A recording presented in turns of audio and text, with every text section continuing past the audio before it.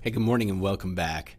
Today I want to just share a quick devotional with you, and it comes out of Hebrews chapter 13, verses 5 and 6 from the NLT. Here's what it reads.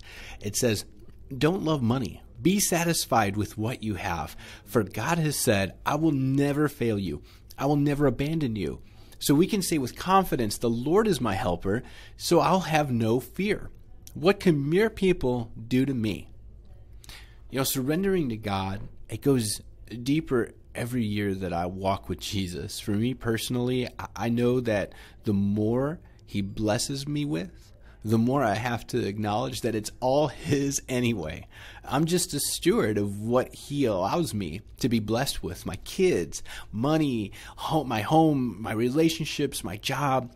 It's all His. And here's what I also know.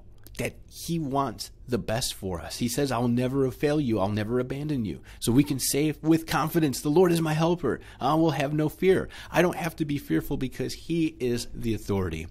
Well, hey, that blessed me. I hope that blesses you and you find that encouraging. All right, we'll talk soon.